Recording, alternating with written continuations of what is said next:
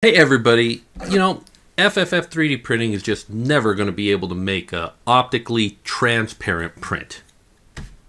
Until it did!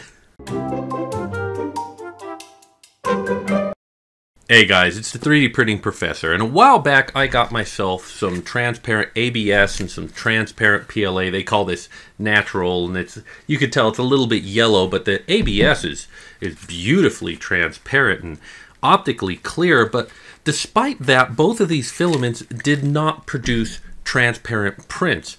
You can see this is the transparent PLA print, and this is the transparent ABS print, and I printed many other prints.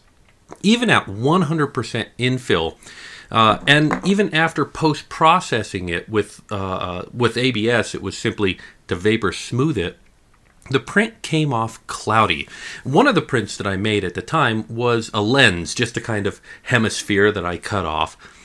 And when I looked at it closely, I realized that there were little bubbles inside of it. And I looked at them under a magnifying glass, and I could see that the little bubbles were in perfect little rows and lines, kind of suspended, alternating into 3 dimensions of it, which was super neat to look at. But I theorized at the time that what was happening was that the FFF process, being a process that prints out a little noodle of plastic on top of each other, was trapping air because the extrusions are round, and when you put round next to round, there's a little triangle inside of it, and that it wasn't filling in that space and was instead trapping air. So even 100% infill, you were getting air trapped inside of there. Tiny little air bubbles, not enough really to notice, but enough to prevent an attempt at optically transparent prints from being clear.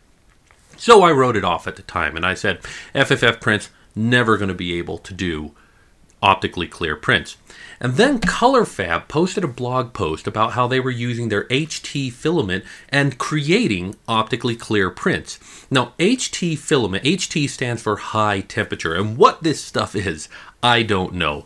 It's definitely not ABS, it's not PLA, it prints at a much higher temperature, and it's got a slightly different surface property now that I've held onto it, but apparently it's got a flow to it, and it flows into itself and fills in those holes. So I tried it out. I printed a lens, just that little hemisphere again, and once I knew that I had something when I popped this thing off the build plate and flipped it over, and the flat bottom allowed me to see clearly. Now the top had little layer lines in it and would need to be cleaned up, but the bottom, it was so clear that all I could see was the layer lines on the outside of it. And this was super exciting to me. So what I did was I took that print, I sanded it off to get rid of those layer lines, then I hit it with my heat gun to kind of melt the outside of it a little bit, and that resulted in not a perfect lens, because the heat gun's not a perfect way to fill in those layer lines, but I could look through it and I could magnify things with it, and it was super cool.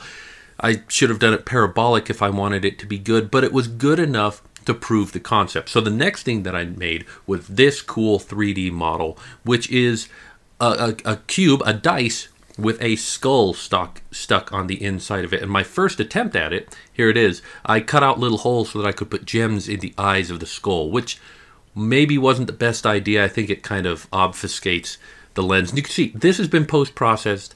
I hit this with a little bit of XTC smooth on, but you could also use Z epoxy or any number of 2-part epoxies that go on transparent. The problem that I found with XTC is you see these little yellow pips on the side. They were painted white, and XTC turned them into kind of a yellowish, and it also did something to the gems that I don't know what it did. It modified the layers a little bit. But overall, you can see the skull inside of it, and it's better from certain angles than from other angles, but overall it kind of worked, and it was super cool. I tried it again, and this time I smoothed it out with the heat gun to smooth it out, and unfortunately that caused some significant warping and distorting, and while it is transparent, it's warping the view of it. So I tried it again and managed to get a really good print this time. This is just the best one of the lot that I had so far. Now, I noticed while I was printing this that I had made a mistake in my settings, or rather I had made a mistake on my printer. I had set it up. Now, keep in mind, on the Colorfabb website, they say you have to print this hot. So my solution to hot is a enclosure on the top of my 3D printer and a towel that I drape over the front of it to keep that heat in. It's a little bit ghetto, but it gets the job done. However, I had a setting on my 3D printer, which if you have Sailfish, you might know under general settings, there's a setting called G-code override, or G-temp override, which means basically regardless of what setting you tell the slicer you want to print at, it's going to ignore that and print it at the temperatures that you set it out. In other words, I was not printing these ones at the recommended temperature. The recommended temperature is to print this hot, 250 Celsius, 260 Celsius, somewhere in there. But my override temperatures was setting it to be down to 230. And of course, no fan and enclosure, the way that I was supposed to be, printed again, and the result was less good. Like, I can see bubbles throughout this entire thing. It captured bubbles in here. It was not a good print. So, for some reason, this works better printing at lower temperatures. At 230 C, it works. At 250, it puts the bubbles back in there. And I can't explain it. Also, I was playing with speed a little bit at this time, and I found this one actually, I slowed it down a lot and it didn't work very well, so I cranked it back up to about 800 millimeters per second. Is it 800 millimeters per second? Let me check my setting real fast. The speed is, yeah, 800 millimeters per minute. Sorry, I had cranked it down for this one to about 400 millimeters per minute, and it just looks awful. So I cranked it back up to 800 millimeters and kept the temperatures where it was at. Thought maybe it was because I had slowed it down. Printed it again, and the result was good, but still some bubbles in there. And so I tried it one more time, printed it at 800 millimeters per minute, printed it at 230 Celsius with a build plate at only 70 Celsius, and the result was very good. Now this one doesn't look as good, but there were a couple things that I changed on this one. First of all, I didn't use XTC. I used a can of Krylon triple thick crystal clear glaze, and this works as good as XTC as far as I can tell. It's working fantastic. The disadvantage with XTC, I can pick up and hold the print and paint it on there as I'm going, making sure to use gloves as you do, because this stuff can be absorbed into your skin and cause problems later. But never mind, you're not going to do that. You're going to use gloves the way that you're supposed to, and I've talked about this in another video. But yeah, you can hold it and paint it, whereas with this stuff you have to set it down or prop it up or find some way to be clever about spraying it on there, and it will stick to the bottom because of that. So you have to be clever with it. Nevertheless, this is a much easier way, and so I'm going to start using this. Now I have a couple of prints here that I want to show you.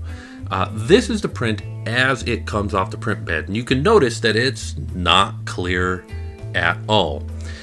This is that the same print, same settings and everything, and what I've done is I've painted the inside of these, and I've cleaned that painting up with a process that I'll talk about in my next video, and then I've sanded this as smooth as I can get. So this is what it looks like before I hit it with the clear coat, which I did not do on this print. This print actually stopped part of the way, but I was testing out the clear coat. I didn't sand this nearly well enough, and you can tell that I didn't sand it, but as the little sanding that I did do on it, as soon as I hit it with the clear coat, it cleared that right up. It doesn't have this smoky appearance that this one does. So as soon as I'm done with this video, I'm going to finish smoothing this one and painting this one, and then we're going to spray it, and we're going to spray this one, and they're going to look fantastic. I know they are. They're already cool.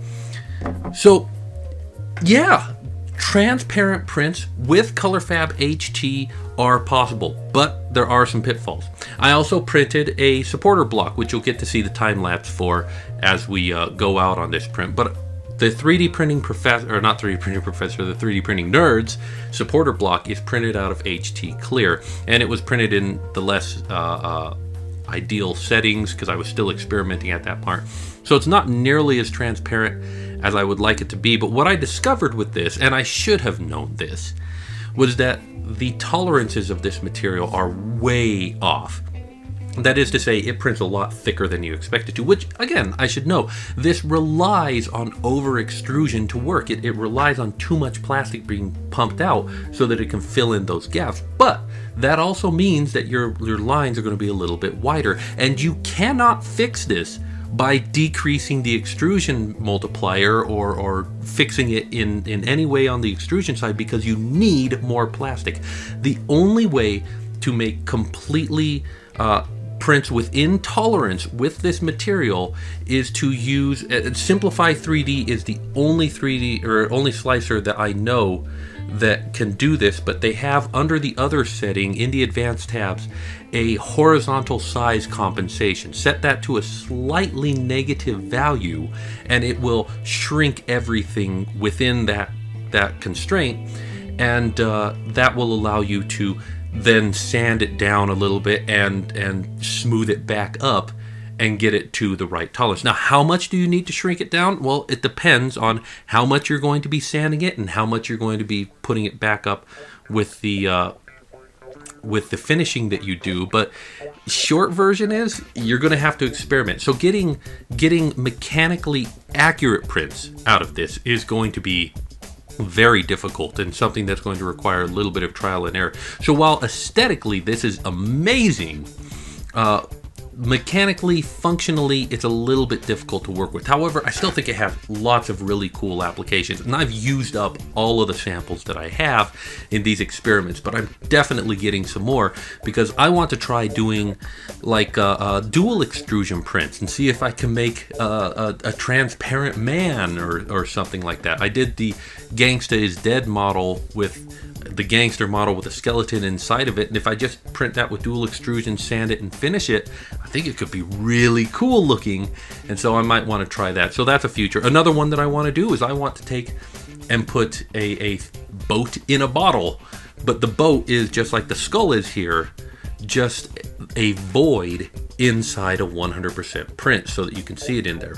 I tried doing the 3D printing nerds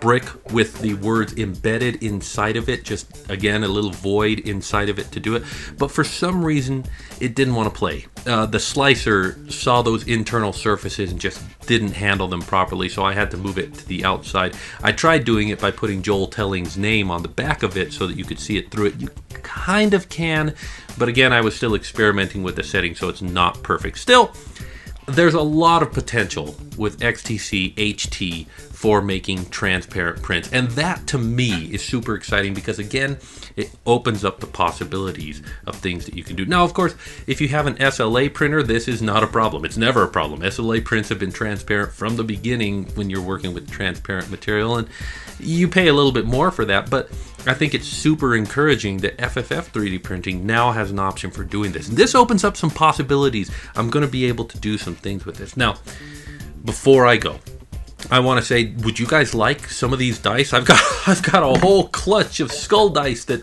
I just don't need, so I'm going to go ahead and give these away to people in the comments. So there will be 2 winners. That's it. Optically clear prints, totally a possibility. As always, I thank you guys very much for watching. If you would like to get some of these dice, stay tuned. I'll tell you what you need to do at the ending, but as always, safety first. And I'll see you next time. Would you like to win a pair of transparent skull dice?